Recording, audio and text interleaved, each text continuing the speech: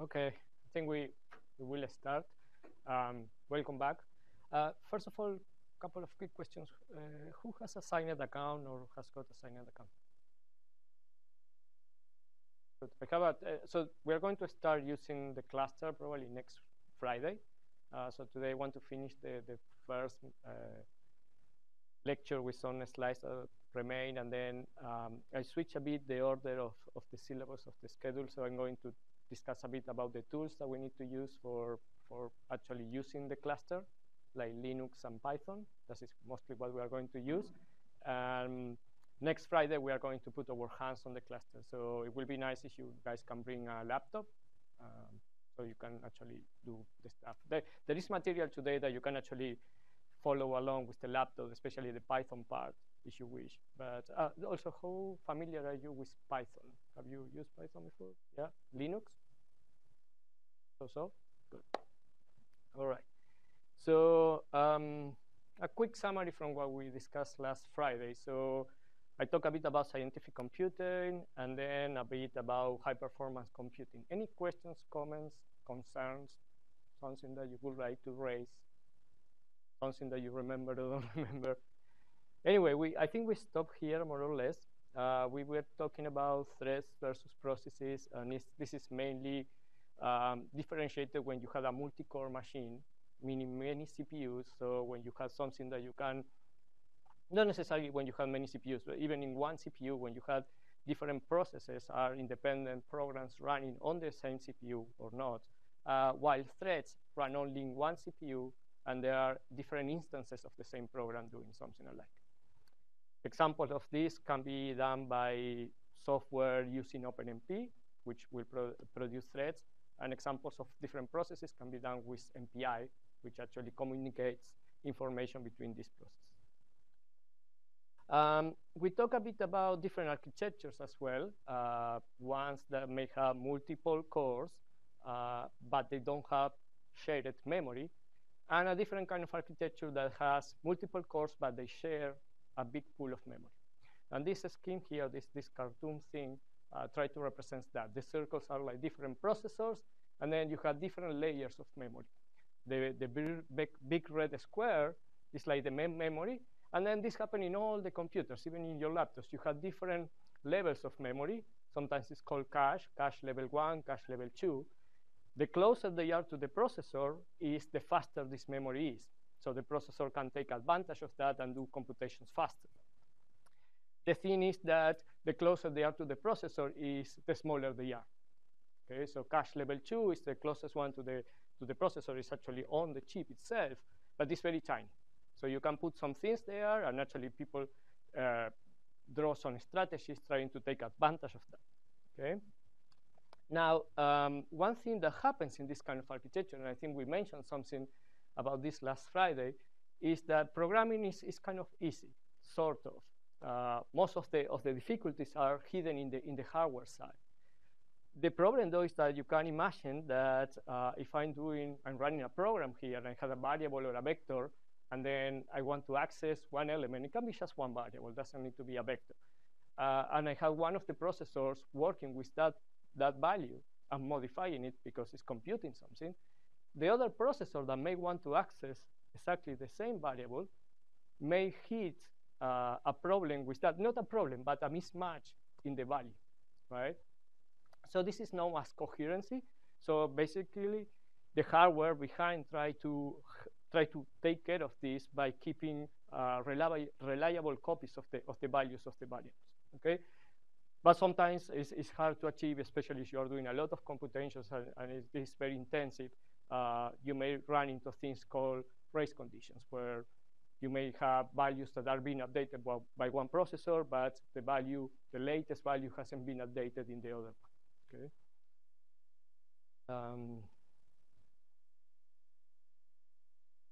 So that is also related to what we call data parallelism.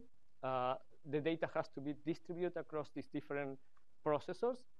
I mentioned it's easier to program. It allows to have optimizations in the compilation, especially when we are dealing with programs that are compiled. As I mentioned, we probably are going to use Python, which is interpreted instead of compiled, but something alike may happen as well. One of the nice things of this data parallelism is that the code that you are looking, it looks pretty much as serial. I mentioned last Friday that if you want to take whole advantage of the parallelism of the high performance computing, you probably will have to change the strategy, the algorithms to take advantage of the hardware. In these cases, when you have a shared memory machine, it's not so bad, the situation, and it may look just a pure serial code. There are benefits also from having not too much communications between the cores, because the communication is actually happening through the data itself. So that's good. The other problem is that there are obvious limitations due to the scaling, because building these machines are quite expensive, so they don't have many cores. And on top of that, when you increase the number of cores, you also increase the risk of having these kind of race conditions with the data. Any questions? So with this, I will move to the next kind of architectures that is combining the ideas of the shared memory machines and the out-of-core machines. Are there any questions about this? No? Okay, so the hybrid architectures is probably the most used ones. It combines the shared and the distributed memory approach. And the idea is basically, let's say that you have each of these rectangles represent one kind of shared memory. So they have like 4 cores and 1 bank of memory. This is like the nodes that we're going to use inside. It looks like you will have 8 cores actually sharing 16 gigabytes of RAM. Okay. So you may have 8 threads running in one node, and then they may communicate with other nodes through MPI. So it's a combination of OpenMBG for the threading within the node and MPI for passing information outside the node. That implies that there are different levels of parallelisms. There is a level of parallelism with the threads within each of the nodes. And then there is a level of parallelisms where you communicate the information with the different cores, with the different nodes. Usually these kind of systems are called homogeneous. And what it means is each of these nodes are identical, like in SciNet. The GPC machine on SciNet is exactly like that. We have nodes with 8 cores each of them, 16 gigabytes of RAM, and then they are duplicated by thousands, so that gives you like the whole cluster. What happens is that people have started to build this kind of same ideas, hybrid architectures, but with heterogeneous systems. So it's the same idea as before, but now instead of having just, let's say, 8 cores, they have 8 cores and 2 GPUs or 2 accelerators, FPGAs. Okay, so these are kind of hybrid because they mix and match different cores within the node. They start to be very interesting for the community to experiment in these machines, because people have claimed that they get a lot of speed up in their codes. I have some examples about this. So what is this heterogeneous computer? Well, I mentioned use different devices concurrently in the same computation. Commonly use a CPU with an accelerator. It can be a graphic process unit, a GPU.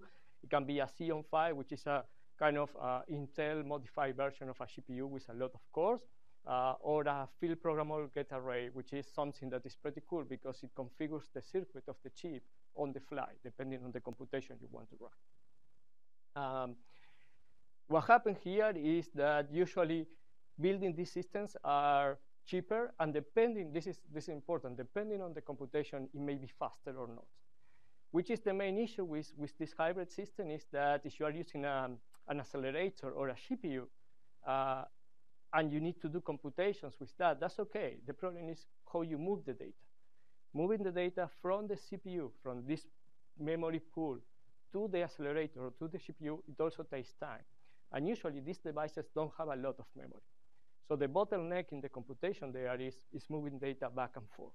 So let's say you had a humongous matrix of 100,000 elements, and you want to invert the matrix. GPUs are excellent for doing this kind of computations. It's moving data back and forth from the GPU that is usually complicated. The other thing that is not trivial at all is programming these devices.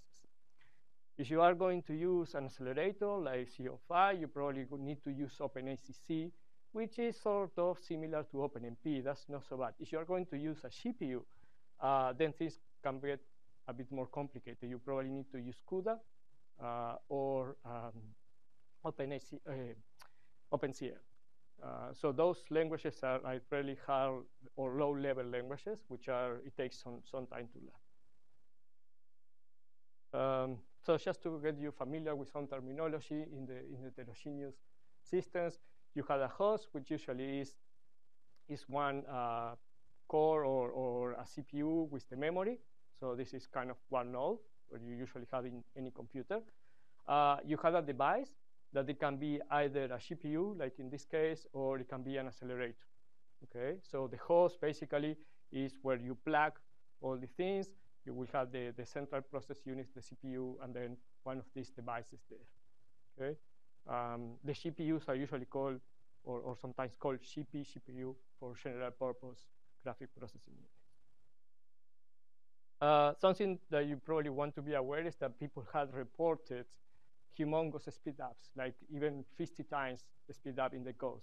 And the thing that I want to emphasize is that this is very problem dependent. Not all the problems, not all the codes will scale like that. Okay, so usually you need to take this like with a grain of salt. Okay? The speed up may depend on the problem structure. You need to have many operations at the same time that has to be done several times. Remember, we're using basically devices that are good for rendering images or lighting pixels in a screen. That is what a GPU does. So even the precision in which your computation is done is important there. So GPUs, because they do that, they render things on the screen. Let's say you're playing a game and you are seeing something moving, a fluid or whatever. It's not important that the precision is very accurate. But when you're doing a computation, you may be interested in keeping your precision as high as possible. So GPUs have this single versus double precision distinction. So they are very good and very fast with single precision. Double precision, it may depend on the model of the GPU that you use.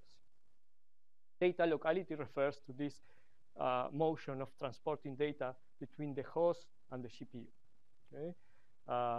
I mentioned this, I think. These things are kind of related. You need to be knowledgeable about the hardware that you are using and invest a good amount of time in programming to achieve the best performance of the device. Any questions about this? Okay, let me talk about something else that some people is talking about recently or lately, which is, sorry? Good question. No, perfect. I agree. Yes, I'm including on this just one slide. I agree with you. I had the same feeling. I don't think this is under HPC, but nowadays I think people take the term HPC in a broader way, right? So the thing I want to mention here is what people call cloud or grid computing. So they are kind of similar, but different at the same time. So grid computer, basically you can say that take a collection of resources and try to tackle a specific problem. Examples of these are, for instance, if you have ever used SETI at home, Einstein at home, even LHC computing grids, where basically you have distributed resources across the globe and you share something. It doesn't need to be computational specifically. It can be storage, for instance. It can be a reservoir of data. It can be replicas of data, right? The key point is that they are not administered centrally, so they are not localized in a particular place. They had to keep some standards so the communication is possible. And initially, they achieve a non-trivial quality service. So basically, they produce redundancy for data, or even if it is computation, like if you ever use SETI at home or Einstein at home, they actually try to use the screensavers to compute while your computer is not doing it. Okay. As Pekka mentioned, I don't think this falls under the category of HPC, but certainly you can get results and you can get things done. The other one that has been like a buzzword lately is cloud computing. And the difference is like or main difference are that usually is a share of pool configurable computing resources that usually are centralized. Okay, so the main thing is that you connect to this service and you request, okay, I want to run this computation in this kind of architecture, and the virtualization, the power of the new CPUs allow you to virtualize that environment and simulate the kind of architecture where you want to run, and there you are, okay? So basically, it's related to virtualization. Most of these services they have a cost, like Amazon Cloud. I think Microsoft has another cloud. Compute Canada has two clouds, East and West. I'm not sure why the division, because it's a cloud, so who cares? But initially, if you had a Compute Canada account, if you're a researcher, you should be able to access those. So examples of these are, well, probably everyone is familiar with iCloud. Dropbox, if you wish, is some sort of system like that. Amazon Cloud, the Microsoft Azure PMS, and Compute Canada East and West clouds. Okay? As I say, I'm not saying these are HPC resources, but I felt the need to mention.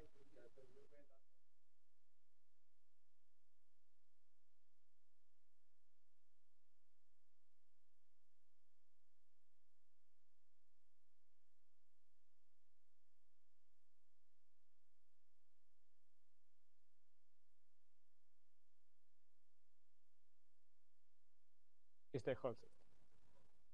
Right. And remember when we start discussing about what is HPC, we say, well, you need HPC in different situations. If you need to tackle a very big problem, if you need to deal with large amount of data, like in this case, and it's somehow also related to this divide and conquer idea, if you wish.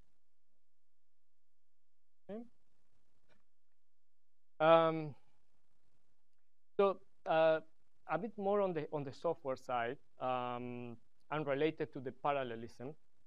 And this is something that is, I just want to mention this, and I'm sorry that these two lectures are going to be a bit more theoretical. I promise next Friday, we will start to put, probably today maybe, start to put our hands on the cluster. But basically, I want you to keep in mind that, and I actually wish, I didn't ask your permission, but I hope you allow me to use your Python code from the advanced statistics module to take as an example. We will see that there are different problems and different ways in which a program or an algorithm can be tackled from the parallelism point of view. And it goes from easy to very hard, okay? So an easy problem is when you have what is called perfect parallelism, and it's when you have independent computations. Let's say you want to perform some computations and you have parameters and you can vary the parameter space, cover a parameter space where all the computations are independent because you are solving the equations with different parameters and you can run that in parallel. The bottom, which is an asynchronous parallelism, is when all the computations are entangled. One computation depends on the other and vice versa. So it's impossible to unentangle that set of computations, so they need to be waiting and communicating back and forth each of them. In the middle, you have something like pipeline parallelism, that they can overlap sequentially.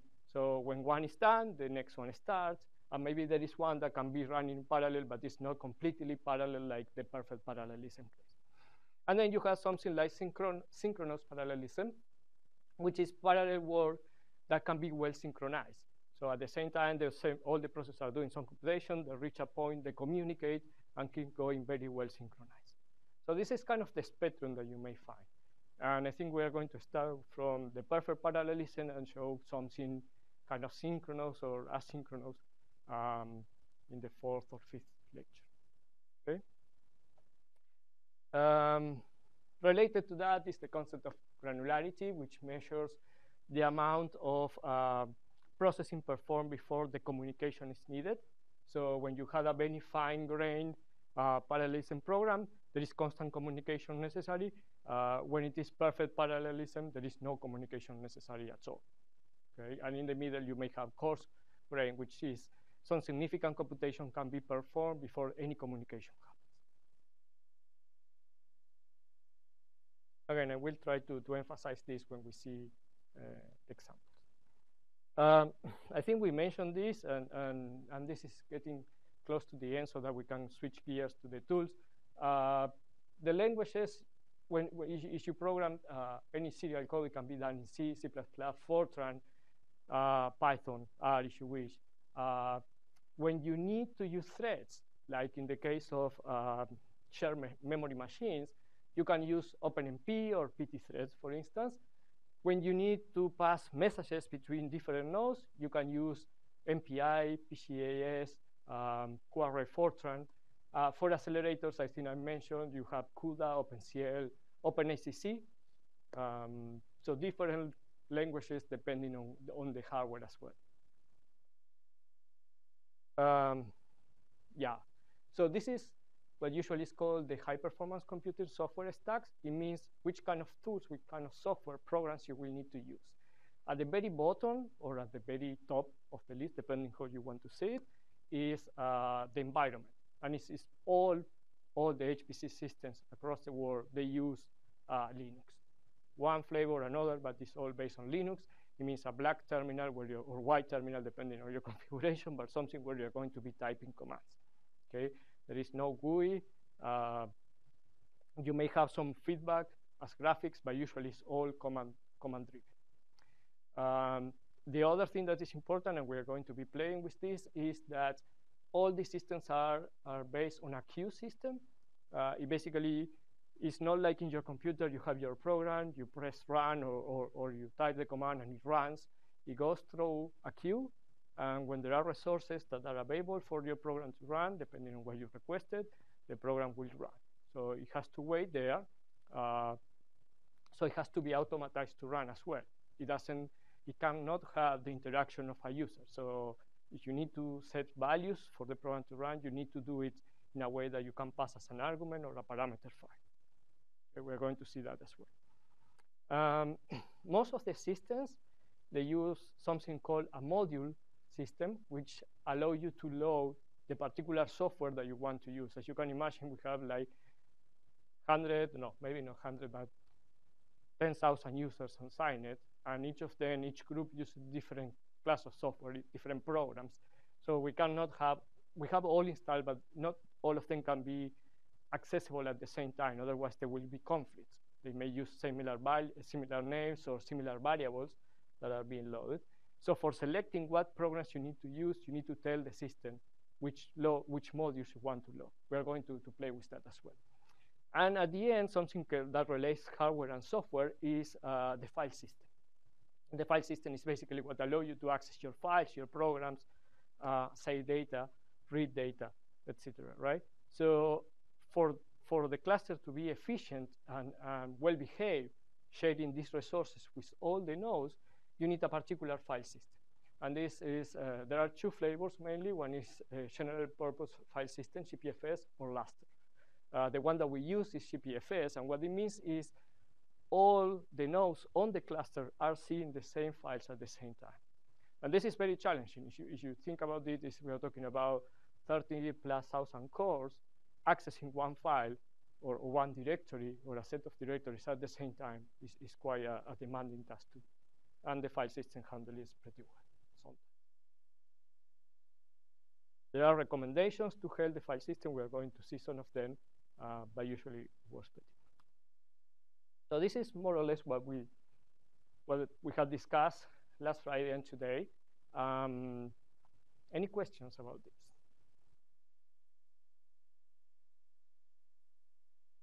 Oh, all right. So let's move into the scientific computing and HPC tools. And I include here very broadly and very briefly Linux and Python. So yeah, so this is what I was planning for today. Practically, I'm going just to mention some features of Linux, but the actual review and playing with the commands will happen when we start to connect to the cluster. So what is a shell, for those of you who haven't played with it, is if you want to think about this, it's like another program, but it's a super program. It has superpowers.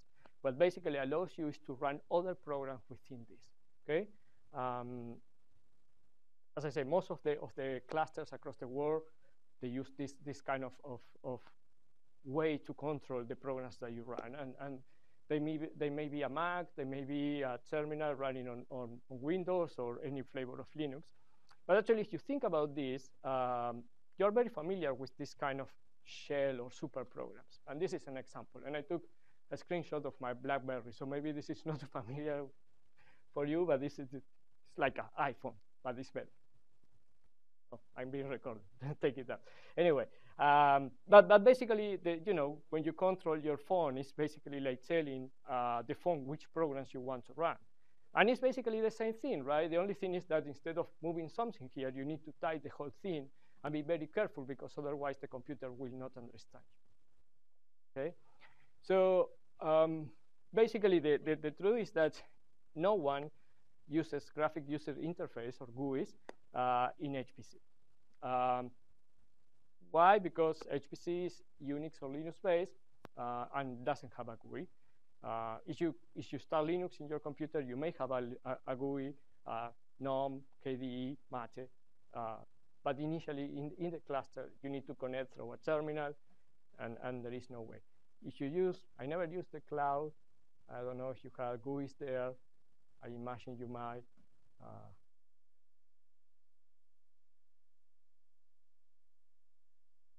Yes.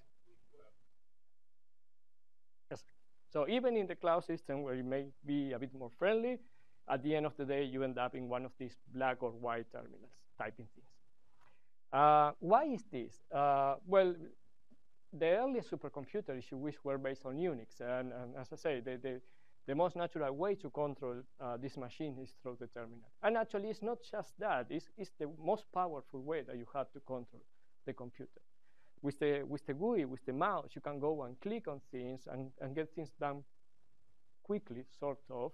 But you can do only the things that allow you the menus to do.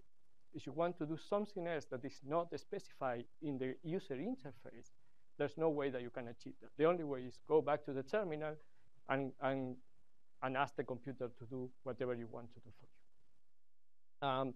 The other thing is that when you use GUIs, and you may notice this in your computer sometimes, depending on what kind of task you are doing, they consume more memory, and they are a bit slower than the response that you get from the terminal, okay? Because there are programs running, interpreting what you try to do with the mouse, refreshing the displays, the graphics that you are looking at. Especially, this is very true when you are connected over the network. So the response, it may get even slower. Yeah, so bottom line is, if you want to use an HPC system across the world, you will have to get familiar with these terminals. So just to compare a bit more, the GUIs with the command line interface, they are very good. The GUIs are very good at operating an existing system. They are good at using existing functionalities. The programs tend to have a lot of functionalities built into the GUIs, but it's something that is concatenated or set to do something specific. They are easy to learn, but they are difficult to use for big tasks when you have several steps across the pipeline.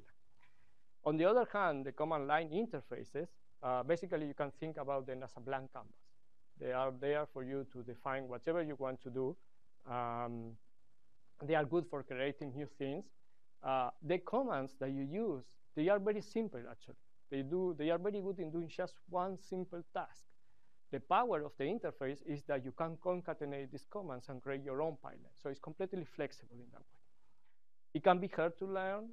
There is a maybe sort of a steep learning curve, but after you get used to it, it gets easier and easier. The other thing that is very, very useful, and we're going to do and see this, is that you can create what is called scripts, which is it's basically a text file where you put all the commands that you do, and you can repeat that. It's like writing a very simple program with the commands that the shell will interpret for you, and can be reused several times, as many times as you wish. Okay. So these are some clients, some sort of shell terminals that you can use depending on the operating system. So if you are in Windows, you can use MobaXterm, Cygwin, Git Bash. These are just sort of emulators of terminals if you want to practice in Windows. If you are in Mac, there is because Mac OS is based on a flavor of Linux, there is a native shell, which is the one that you access with the terminal. If you don't have in your dock, just go to Applications, Utility, and Terminal. And then Linux, there are tons of different shells that you can use. Okay. What happens is when you click in one of these terminals, a shell, which is the super program that interprets whatever you type there, is launched. And this is what you are interacting with. So the shell will provide access to files, to the network, to other programs, basically words that you type commands. The shell will read and interpret them. It will tell you if it finds the command or not, and perform an action based on the command that you have typed. The most common used shell nowadays is Bash, but there are others like C shell, Z shell. Depending on which one you use, some things change, but slightly. So it's not a huge problem. What happens when you open the let me see if I can, we have this one, right. Oh, this is another variant. If you have Windows 10, you may have, what is this called? Bash? Ubuntu Bash. It's some sort of Frankenstein project started by Windows that basically provide you Linux. So that thing there, that blinking tiny line, is what we call the cursor, and then in front is the prompt, and it sometimes it gives you information. So depending on what kind of system are you using or program are you using, MobaXterm encapsulates the username and the name of the computer between square brackets, and this is the prompt. Max usually looks like the name of the computer till the username $sign. In a Linux machine, some sort of combination depending if you have configured the prompt or not. The universal sign for the prompt is the $sign. So when you have a $sign, it basically means you are in a command line prompt. Okay. I put some link here on a crash course on Linux shell, but we're going to see more commands and more detailed examples next time when we actually connect to the cluster and start to play with it. And this is kind of a cheat sheet with the most useful commands you may find. Okay. Any questions about this? I don't want to go too much into detail, but basically what we are going to do when we use the Linux shell is changing directory. That is like locating ourselves in the folder, if you wish, where our data is or where our program is to run, and then manipulate some files and do some things like that. And these commands kind of summarize that. Okay?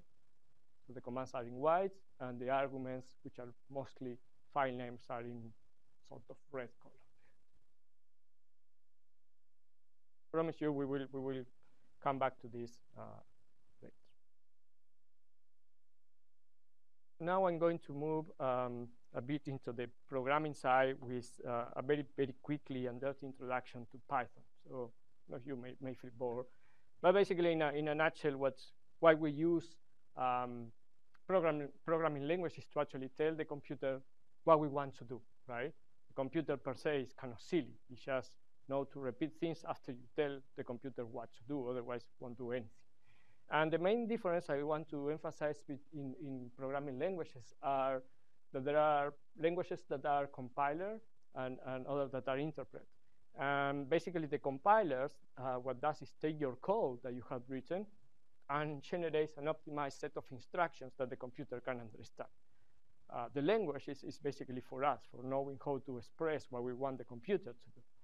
The executable that is generated by the compiler can be run in the computer after the compilation is done. And there are several stages. Python, which is the one that we are going to be playing with here, is an interpreted kind of language.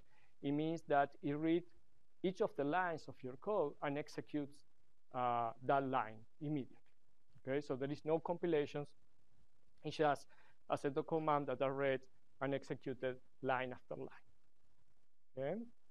I think we are going to be using Python 2.7. There is a version Python 3, but yeah, it's not 100% compatible between one and each other. So I think we will stick with Python 2.7. There is, in my examples, I don't think there is much of a deal with that, but just to let you know. Just a kind of quick review about programming. I don't know if you ever saw that. These are like, I don't know, the very first way that you set a program or write a program, but these are like punch cards. It's the old way that people used to program or tell a computer what to do. But basically, it's the same idea. It's telling the computer exactly what you want to do. Okay, and there is this kind of ecosystem of ideas between algorithms and a program or code and the software. Okay, it's all interconnected somehow, and the borders or the limits are a big base sometimes. Okay. It's a quick review. Most of programming languages have some basic building blocks, like looping constructors, conditionals to handle decision making, and the ability of group commands into functional modules. This is very important, especially when you want to reuse your code one and more times. Sort of, if you wish, that programming or coding is based on recycled principles of reusability and modularity. Reuse your pieces of code, create new modules based on previous codes, and all of these languages need some sort of interface that allow them to do that. So let's jump into Python. Python is a very flexible and mature scripting style. It's like 20 plus years old. It's what is called a high-level language. It's not like C or Fortran, which is a low-level language. One of the good things or very powerful things is that it's free to use. It's open source. It's sort of ubiquitous in the sense that it may run on Windows, Linux, or Mac. It has a humongous set of libraries because it has grown so much. That is one of the very important points or very strong points of Python, is that there are a lot of contributed modules, but also it has been debugged by the community itself because a lot of people use it. In the side of the performance, is way slower than C or Fortran, or even other interpreted languages. But it does work. As I mentioned, there is a Python 3 language. You may wonder why there is a Python 3 and a Python 2 at the same time living. Well, I'm guessing it's that because people haven't felt comfortable enough doing the switch between one another, and there are a lot of number of packages in Python 2 that hasn't been ported to Python 3. So something that you need to be aware when you decide to stick to one of these versions to develop your code. If you don't have any IDE, an integrated development environment, I will suggest you to use Anaconda, in particular because it comes with something that is called the Jupyter Notebook that allow you to run not only Python, but also Julia, which is another scripting language, and R. And when you download and install Anaconda, it brings the Jupyter Notebook with you. Basically, it's based in this IPython thing, which is an interactive version of Python. It behaves mostly like a notebook kind of thing. I don't know if anyone has used Mathematica or Maple. It's that kind of flavor. You type a command, and there is an inline mode that it basically shows the results. It's Python with some extra add-on there. Okay. It's nice for exploration. If you are typing things and you're actually quickly want to see what is going on there, it works for that. So this is the Jupyter Notebook. It basically, the other nice thing is that it runs the interface in your web browser. So you start Anaconda, and you just type the directory where you have installed Anaconda, Jupyter space notebook, and it will pop up an interface for you in the browser. Let me see, I think I have some, yeah. So basically, it will look like that. It has a file explorer there. It has other tabs where you can go and click. In particular, if you go to Conda, it allows you to manage packages and install packages that you may need.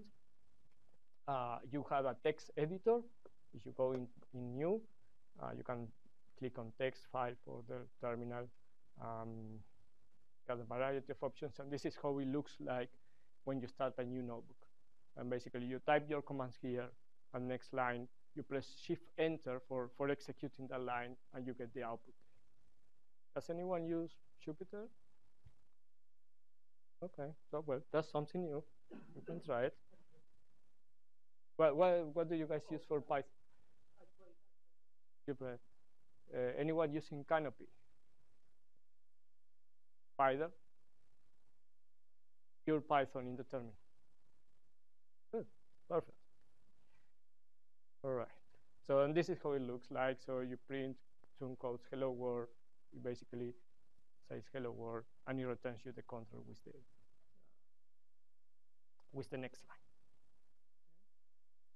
line. Let's do a very quick review of basic Python. And probably I can go quickly here, especially because most of you have experience. But so you can define variables on the fly, as in many of the scripting languages, like R and Python. You don't need to declare them. You can actually switch the types by redefining the variable. Operations are straightforward, like x plus y. You have defined x and y. It will basically return what you expect from the arithmetics, multiplications, division. So that is very natural if you wish. With respect to variable types, there are 5 standard data types. Numbers, which can be integers, long, floats, or complex numbers. You have strings that are defined by single or double quotation. You have lists, which are defined by squares. And the nice thing of lists is that you can combine different types of the standard type. It can be a string, it can be a number, whatever. You have tuples, which are defined by parentheses. And the thing of the strong thing of tuples is that they are read-only, if you wish. They cannot be modified. So they say a bit of memory if you are looking into the memory side. And one of the most important types in Python is the dictionaries that allow you to assign keys with a value. So I can define a key and assign a label or a value to the label that I use. Okay, so if I ask for the dictionary W of S, I will get an I, W of P, I will get an LS.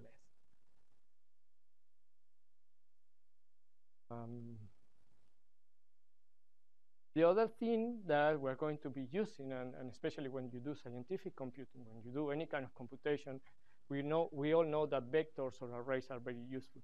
The thing with Python is that because it's so general purpose, it doesn't have a real vector array type predefined. But there is this very useful package called NumPy, numerical Python, that automatically define arrays for you, and is included when you include PyLab issue. So NumPy is the main package used behind any scientific computation, any kind of computation that you may want to use. So you only need to do import NumPy, or from NumPy import star, or the functionalities that you want to use, and you get arrays by doing that. Okay, and you can define one-dimensional arrays. You can define two-dimensional arrays, like matrices and so on. So this is just a summary of the main packages that you may want to use, especially when doing computations. Well, NumPy I mentioned. SciPy brings a lot of high-level routines for linear algebra, Fourier transform, matrix computation, optimization. All kind of goodies are there. We're going to play with some of them. And then with the other one that we are going to play in the visualization module in particular, plus other ones, is Matplotlib, that will allow you to do a lot of plotting and nice visualizations. Okay. Other data types in Python, well, tuples I mentioned, dictionaries I mentioned, they are very interesting because this key value pairing most of the things. The other thing that you may want to know is that Python is an object-oriented language. So you can define objects and all the features or functionalities associated with objects like polymorphism, inheritance. You can define classes, all kind of things. The other one that we are going to explore in the data or big data modules is pandas, which allow you to define something like records or a spreadsheet, if you wish. It's called data frames. It's very similar to Excel tables or data frames in R, if anyone has used R. Basically, you have columns, you have name for the columns, and there is a lot of powerful functions that you can press for process these columns in one shot, basically. It's some sort of vectorization operations implemented that make things very, very efficient. As I mentioned, most of the programming language has these features, and of course, Python has how to do loops. In Python, basically, Python will loop over a list of items. So every time that you want to do a loop, if you want to repeat from 0 to 10 or to 9, you basically need to define a range, which is given by the xrange function. Python, because it's based on C, start indexing on 0 instead of 1, as Fortran does. So when I do xrange of 10, will give me a set of 10 numbers starting on 0 until 9. So by doing for I in xrange of 10, I will get one of these values for I, and it's going to be printing I, so that's the sequence that you get. Okay. If something is not clear or I'm going too fast, just stop me and ask. I'm trying to cover this so we can start just with the intro next class. Yep. Yep. Good question. So range will actually allocate a piece of memory for generating this vector. Xrange basically generates on the fly and doesn't allocate the memory. Python 3, there is one that is not available. Remember which one?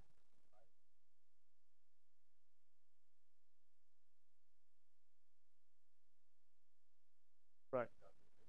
Yeah. So you don't have xrange on Python 3. So that's one of the things that you need to be aware when you switch from 2 to 3. Of course, that's one of the other things we mentioned. It will allow you to define functions. You basically need to use the keyword def, the name of the function, and then between parentheses, the arguments, like square num will return the square of x, and basically it works as expected. It returns the type of the argument that you are passing or the operation that is computing and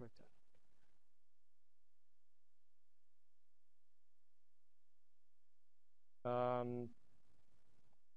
What else? Yes, if else or conditionals. There is an if else statement as in any language is basically if the condition. Notice that, and if you have used Python, you know this very well. Notice that Python is very picky with indentation.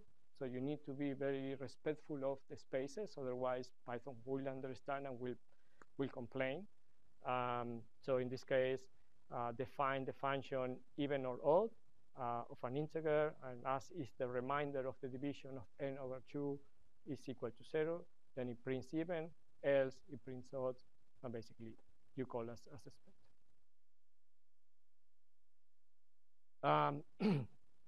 Functions is halfway through to the modules idea. Basically, I can define a function in my notebook or in my section, but if I want to use this function in different programs or in different sections, how I do that? Well, you can save this function in a file, my mod.py, for instance, and then import the name of the file.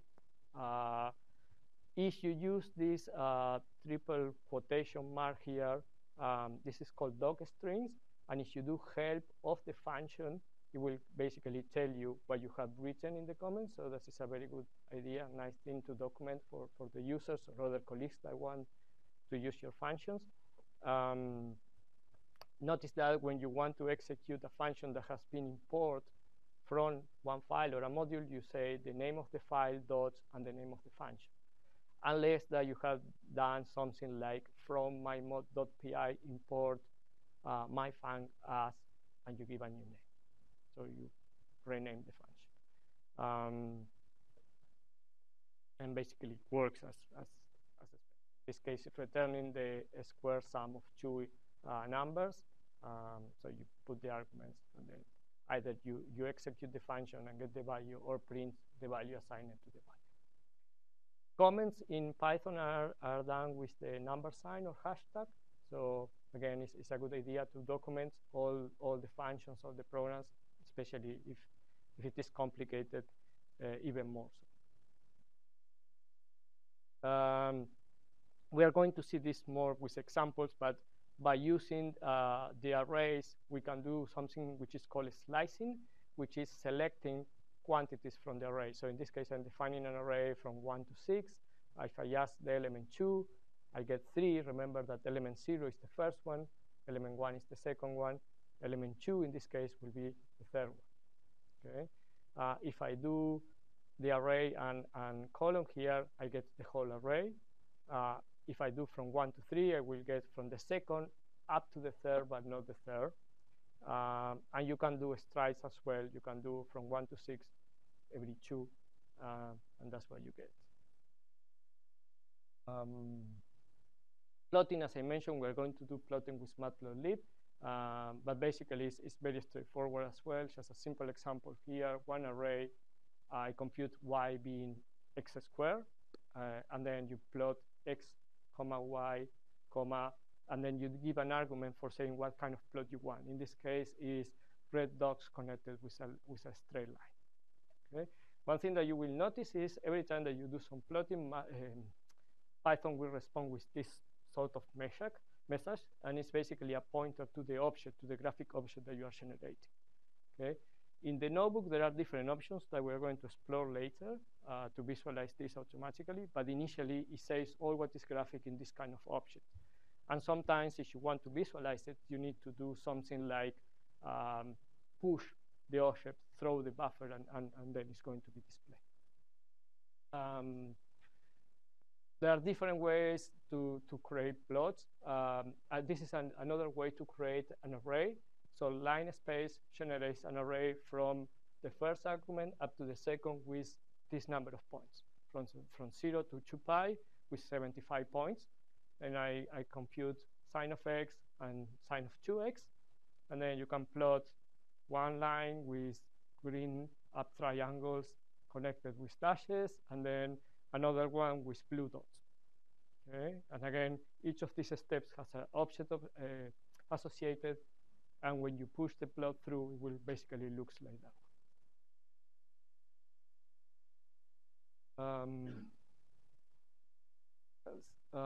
Files, we're going to see this in more detail again, but of course you have the features of saving text file, pure text file, or serving binary file, or in particular some sort of standard formats file like NextCDF.